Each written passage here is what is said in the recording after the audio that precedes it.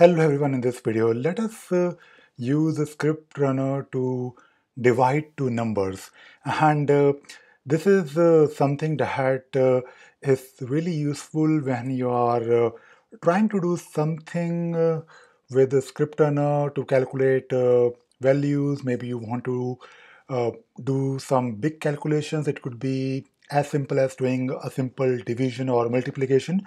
But why I'm talking about dividing two numbers? Well, there was a question on the community recently about using ScriptRunner to divide two numbers, and not just any two numbers. Basically, using ScriptRunner or using Jira, of course, you can do a lot of wonderful things, like you can somehow implement safe, maybe. So when you are working with, let us say, scaled agile framework, you may want to do few things, like you want to calculate maybe weighted shortest job first, which is nothing but a very simple formula, and that formula is this division called WSJF, which is nothing but the cost of delay divided by job size or job duration. Now, I actually wrote a very simple piece of code that you can use to, of course, do the same thing in your instance of Jira. But of course, you can use it for some other things. Maybe you have some complex calculations that you want to do, but dividing two numbers is, of course, nothing great, but you should know how to handle the data types, and you should know how to do it basically, at least in the console. Because if you look at this issue here, it is nothing but a simple bug. It could be a story, it could be an issue type, but I have these two fields called cost of delay, and I have one more field called job size. So my cost of delay is 20 and my job size is 5. And of course, if you want to know more about how these things work, maybe you want to learn safe, or you may want to do the same thing in your organization. Of course, you need help when it comes to implementing a scaled agile framework. It is not exactly just calculating this WSJF. It is, of course, a lot more. But this is, of course, one aspect of implementing SAFe, where you need to calculate something like WSJF.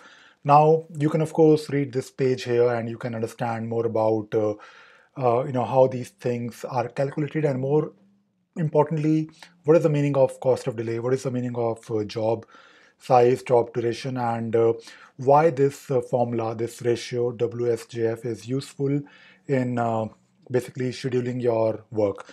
So let us not go too much into safe. Let us focus on our script runner script.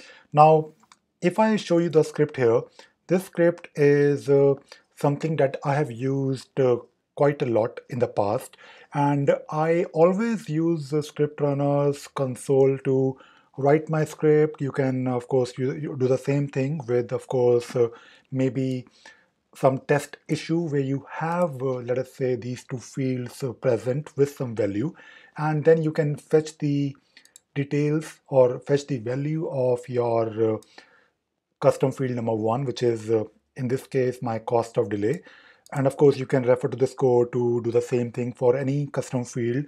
Right now, I'm using this method called get custom field objects by name, and I'm using my cost of delay, which is my custom field name, which is always good. If you're writing scripts, you should try to use the names, because when you copy the same script, maybe to your different instance of Jira, maybe you're writing some script on staging or maybe development environment. When you move it to a different environment, and if your custom field name is same, the script will not need any modification. So I'm simply fetching the values of my cost of delay and my cost and my job size, and I'm doing a simple division here. So doing, of course, this division is very straightforward, but you need to make sure that first of all, the values that you have in your fields, they are not really empty.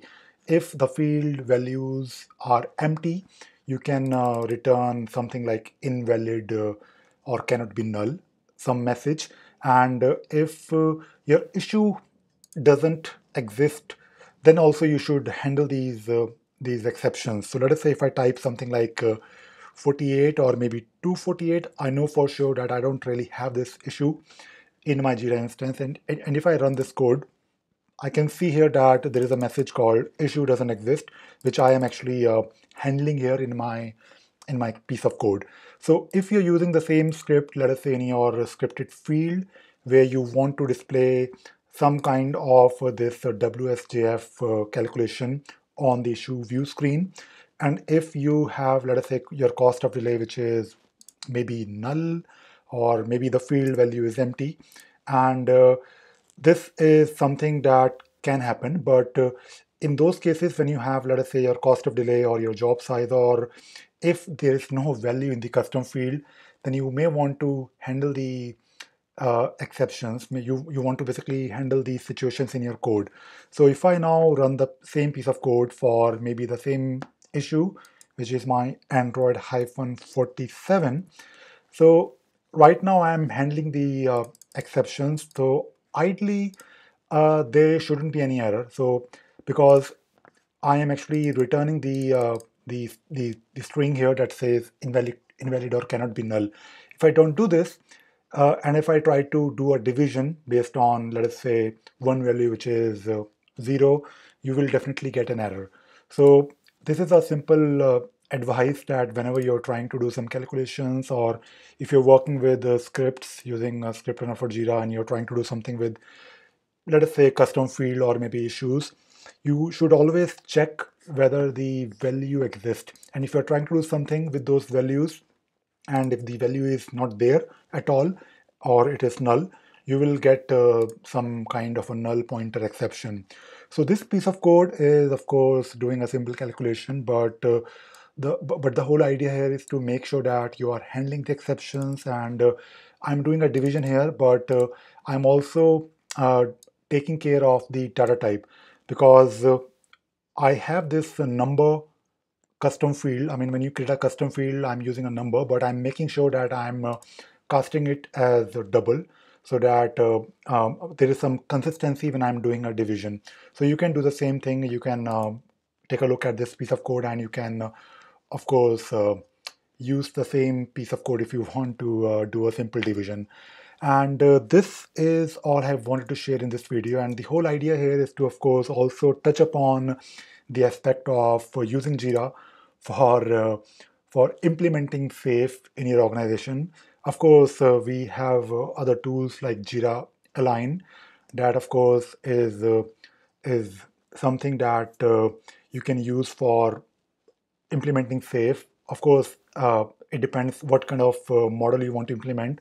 Maybe you want to have the full implementation of SAFe, or maybe just the maybe not really the whole configuration, but you may want to have a lean configuration. But the whole point here is that you can do wonderful things with Jira, and when you have ScriptRunner installed, you can do uh, almost anything with your Jira instance if you know how to write scripts using Groovy. And this is something that I wanted to share very quickly in this video, and I hope you enjoyed and you learned something new today. Thank you very much.